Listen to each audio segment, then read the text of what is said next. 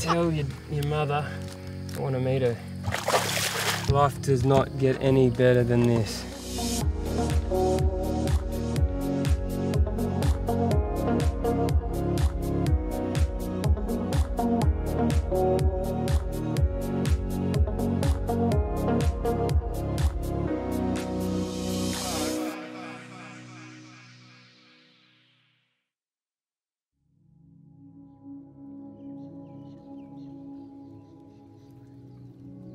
The Gangan billabongs are a vast and dense freshwater ecosystem 100 kilometres inland from the Arnhem Land coast.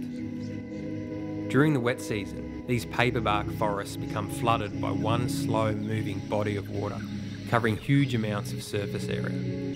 But during the dry season, this water shrinks back into dozens of billabongs. It's a landscape of leafy pandanus plants, water lilies and thick paperbark forest.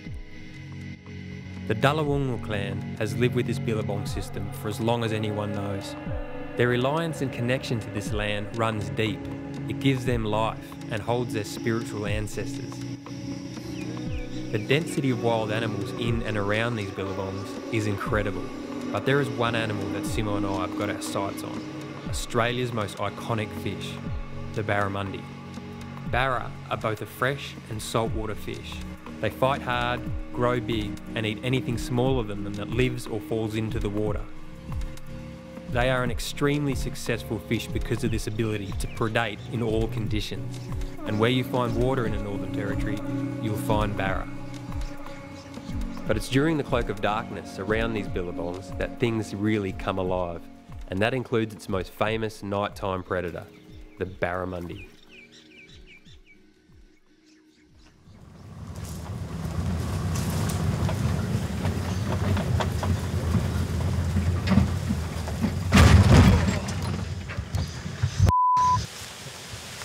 As what usually happens, the closer you get to a fishing spot, you drive a little bit faster, generally due to anticipation. And it wasn't too much of a sharp turn. I've collected the tree and we've got a mudguard back onto the tyre. Just going to have to lever it off the, or jack it from the tree there, Simmo. Yes! Hold that jack for us more. There it is. We are back. Take two. We're on our way to find a clearing in the forest to launch our boat because we're going to be sleeping in the boat tonight while on the billabong because nighttime is the best time to catch barra, and it's also a really great way to immerse yourself in this kind of environment. You know, thousands of birds, big crocodiles, buffalo, snakes. You know, it's like being in Jurassic Park. The community elders have got Bundy Amma and Jono to come with us and guide us through this forest because it's so dense and so thick that one wrong turn can get you lost and get you into real trouble.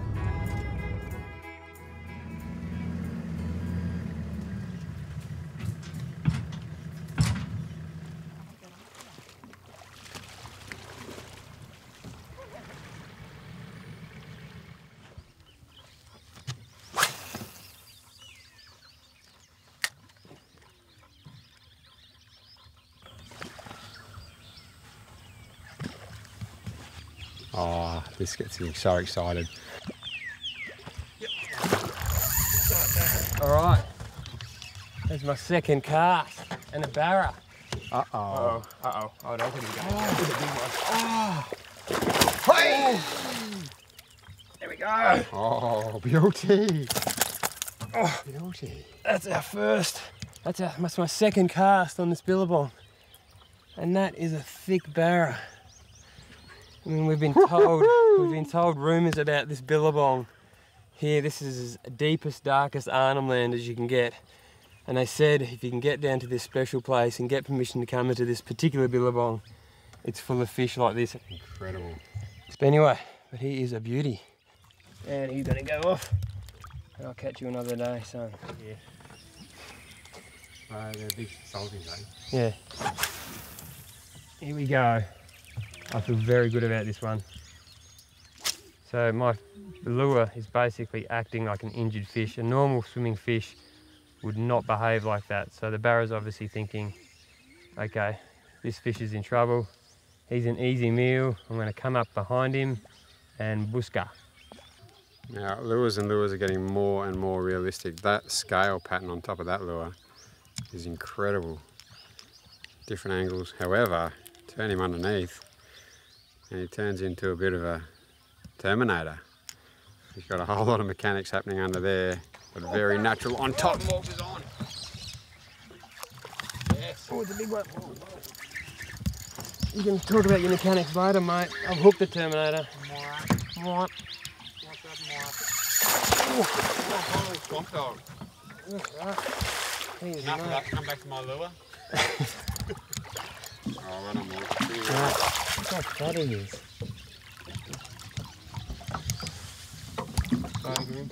He's another fat, healthy specimen, isn't he? That's huge. So what this lure is trying to tend to be is a fish that's sort of injured and bouncing on the surface, and also perhaps a frog. Good boy. You wagging that bird. Oh wow, there's magpie geese. That's what we'll be hunting tomorrow. Or at least eating. My favourite bush tucker, magpie geese. Sounds like the noise that a clown makes when you squeeze his nose. Years of evolution they've developed that. So now we better find a place to anchor up, I think. It's getting dark. Somewhere in the middle. Yeah, up there I reckon, where the deep stuff is.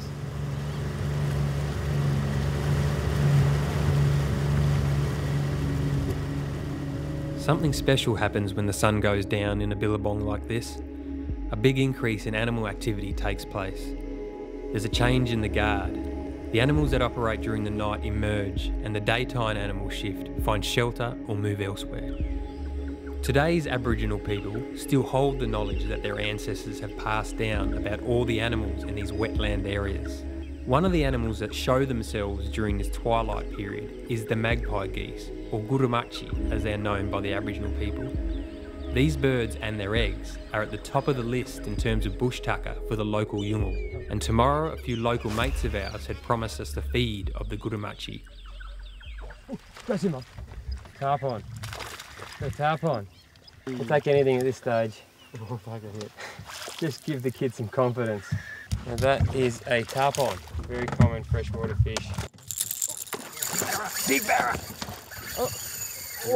Whoa! Big barra. Hartney. Oh, so it's just gone dark, and I was just casually pulling my popper in, and we hooked a big barra. Oh, got a glimpse of him. Oh, there he is. Lovely. Like that. Oh, what's your anchor? Yeah, he's got me ready. Oh, no. Yes. Oh, he's back up. He's checking to see if you. Oh, Hartney side saddle. big fish. Oh, it's a big fish. Oh, Yes. oh, Yes. oh, oh. Wow. Heavy. Oh my God, that is a big fish. Oh, yeah. Whoa. Getting all light on him. Look this way. at that. Oh, he's popped that lure down there. Jeez. He has just been Wow. he's been living the good life. Look at that. He's been sitting on the lounge for a long time eating ice cream. Show the girth of this guy. That is probably what's going to be most impressive about him. Look at that thickness of him. Oh. Anyway, Wow. this guy's huge. Morgs. Rock on. I love it. So their feeding method is they don't have any teeth, so they don't grip bait. They basically inhale fish. So he'll sneak up from behind a mullet, open his gob like that, and inhale litres and litres of water around that bait fish, so it just gets sucked in, and the bait goes down the gullet there, and all that water he sucked in goes out his gills, and that's what makes that boof sound. A really sophisticated predatory method. He is a big fish. It's actually a she at this age, by the size of 70 centimetres. They're all males until that point. and then they turn into females, and they start breeding. So Ride him up. there we go. Wait, one more time. Yeah. Oh. Oh, ha, ha, ha. Give him a swim there. He's so big. I don't want to keep my hand in here because there's a lot of crocs. And there we go. That's amazing. Simmo. Hartney. Hartney and Simmo. Turn it on. Woo! I can't believe there's any slight element of anger about me. Hey, because you haven't caught one. That's what it is, because Morg, actually, I do understand why. Morgs has pulled out 4 horses, and I've pulled out a tarpon. A wide-eyed tarpon. Chin up, Right. buddy. Yep. It's just so fun because you just don't know. You're just casting out to pitch black, and all you can hear is just your lure just bloop along the surface. You don't know, you can't see anything, it's all audible.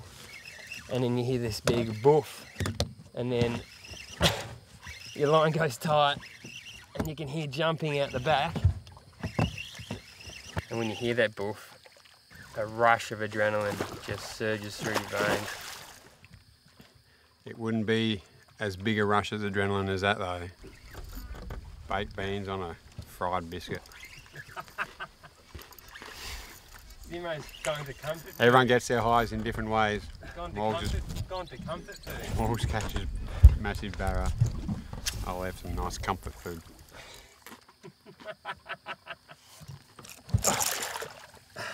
There we go. Another quality freshwater billabong barra. Look at the spikes on him.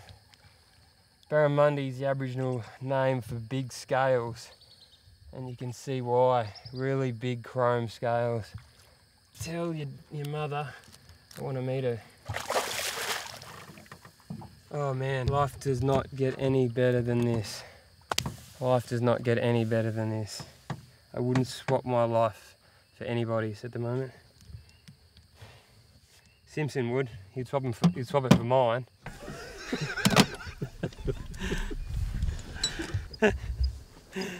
Come on, buddy, chin up. The scary thing about being out here at night is the amount of crocodile eyes that are so clearly visible with the torch. I'm shining this around, and you can't discern whether they're a 4-metre crocodile or a 30-centimetre crocodile. You just see bright orange eyes shining back at you.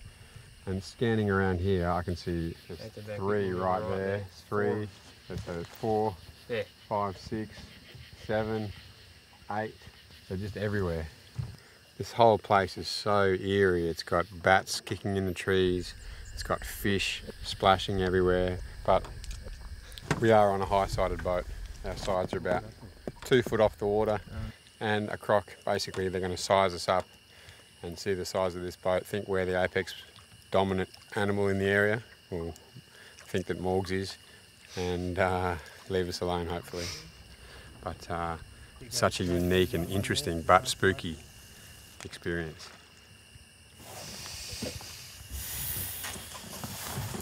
It's not exactly the Hilton, but Hilton doesn't offer views like this. The Hilton doesn't offer beds that are impeded by spear guns at your feet.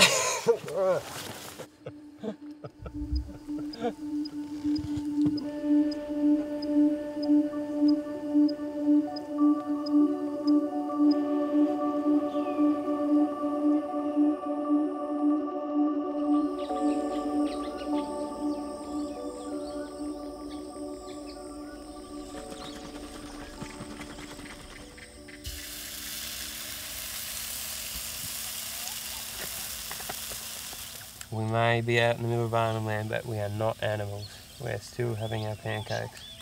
And I didn't understand, I didn't realise that having pancakes means that you're not an animal. That's right, it separates us from the apes. The ability to reason and pancakes. Yeah. Peaches, Simmo? Yes, please. That is contemporary. Wow. Temporary. Interesting. Served on the top of a pot lid. That'll do. You don't hear many of the judges on all the fine cooking shows as their first comment. That'll do.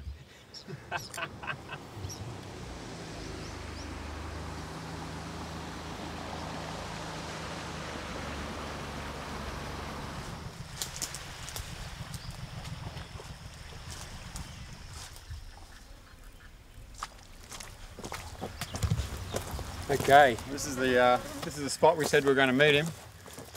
Dale, a mate of mine from Gupperwiak community, a couple of hours down the road, said he was going to come and meet us here today. At this time, roughly midday-ish. It's now 2. Fingers crossed. So we've been waiting a bit. So we've decided to have a flick. Yadi! Dale! Dale! So they're hunting around here most likely. Time is a different concept to a couple of our mates, particularly the indigenous fellas. We go by a different time scale. Roughly for us can mean an hour each side of a certain time frame. For them it could be 3 or 4. And I think that they're the ones who have got it right in terms of how to handle time. It's really easy to become blasé about your surroundings when you're fishing, especially when you're concentrating on a lure retrieval or a particular type of cast. But at the forefront of our mind the whole time, or maybe Morgs' mind not quite as much, but definitely my mind, is possible ambush points for crocodile. And this here, that looks like a ripper for a croc. That drops away to maybe 1.5 meters. It's quite murky water, and a crocodile would love to ambush from there, spring out of the water, grab me and pull me straight back in. So although it looks like we're fishing right on the water's edge, the only time we'll be doing that is when it's shallow in front of us and we can see a decent amount of distance to be confident that there's nothing there. But here, I'm not going to fish there.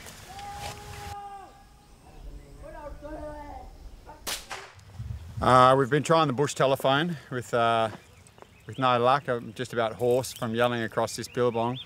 We can hear Dale and the boys hunting still up that way, so we're going to go for a walk around cautiously around the edge of the billabong and see if we can find them.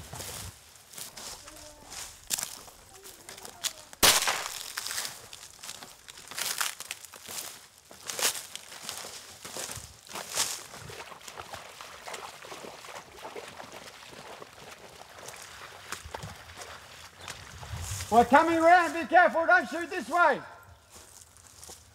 Can you hear me? Hey! Here he is, the elusive Dale. We've already got some barramundi, some magpie geese. Hope we're eating that tonight. That's how you get across that little bit, we're worried about that.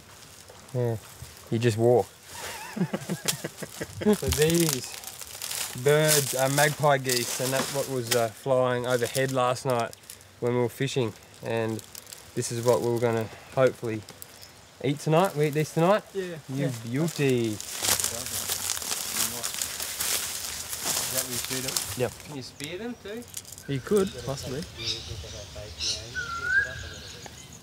Well, that's the end of a second day here at Gangan, and it's just been mind-blowing how ancient this land feels and how pristine the whole environment is. You know, but that's just the special place about North-East Arnhem Land. It's been like this the whole time. It's a really unknown jewel of Australia, and we think the world. 4 days ago we were out on a pristine sand island 30 k's off the coast, and this afternoon we're listening to the birds next to a incredible little billabong. Gangan 1 is the name of this billabong. Basically we're an hour and a half drive from where we were yesterday, maybe 2.5 from Nhulunbuy. I can't wait to sit down and eat this magpie goose, and yeah, get ready for the next leg of our trip. Another little bonus is the boys this afternoon hunted a kangaroo. I mean, that may look pretty brutal, but that is really lovely tasting meat. Straight on the fire? Yeah, Just throw them on the fire and then pluck them? Yep, we'll pluck them. In the coals? Wait till the coals settle down, is that how we do it, or straight on fire? Oh, these ones can go on fire. Straight on fire? Yeah. Right, Yeah. can I put them on now? Yeah, sure. Just straight on top? Yep. Fried chicken. So you burn the fur off. burn the fur off and then pluck it? Yeah, that's Okay. right. Next time.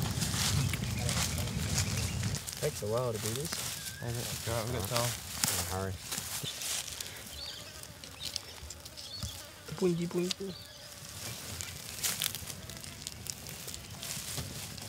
Wow.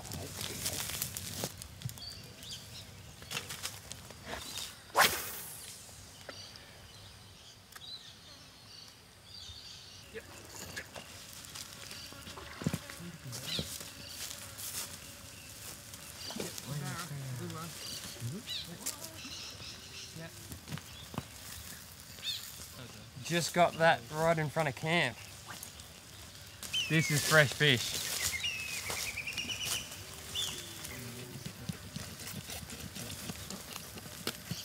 Get his guts out. It's not a pretty procedure. Let me put him on. And that is called fresh fish. Is it underwater?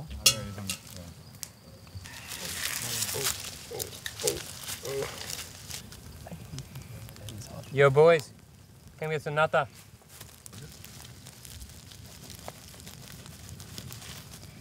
Not every day you get to eat your national emblem. Rump area. Look at that. Where are you? Oh.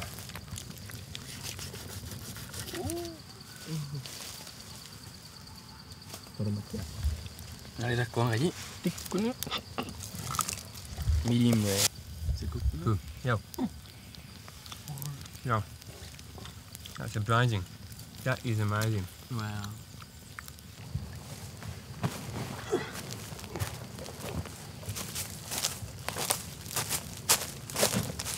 I'm sleeping in the boat tonight. Simmo's going to be sleeping in the back of the tray because the amount of crocodiles we've seen and water buffalo we've seen, we are not keen on sleeping on the ground anywhere close to these billabongs. So 2 nights sleeping in the boat. First night was on the water, second night's on land. We'll see you in the salt water. If the magpie geese don't take revenge on us tonight. But I might just lose my mind.